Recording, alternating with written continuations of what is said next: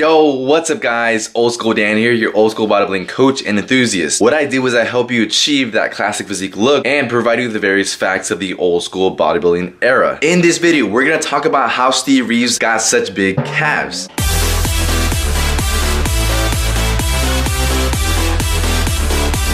Alright, so how does Steve Reeves get such big calves? We knew that he had really good genetics for bodybuilding, and he was an extremely hard worker in the gym. But here's one thing you didn't know. By the time Steve Reeves started bodybuilding, he already had 15 or 16-inch calves. Alright, so let's get down to the real stuff. How did Steve Reeves get such big calves? Well, when he was a young man, he wanted his own weight set.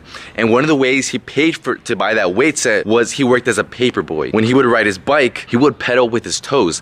And when you pedal with your toes, that adds more emphasis on your calves, and especially when he would go uphill, that would add extra resistance on his calves. Frank Zane talks about this in his Build Your Calves ebook. He talks about one of the ways to work your calves other than weight training is bicycling. You ride your bike by pedaling with your toes. Do you think you see so many professional bikers with such big calves? Is it because they weight train, or is it because they spend a lot of time on their bike? Usually if their competition involves riding a bike, they're gonna spend more time on the bike than in the weight room. So if you're looking for a way to become more cross-trained, not be a one-trick pony, and to get bigger calves, start riding your bike. Conclusion, I hope you enjoyed this video. Subscribe for more videos like this. Give this video a thumbs up.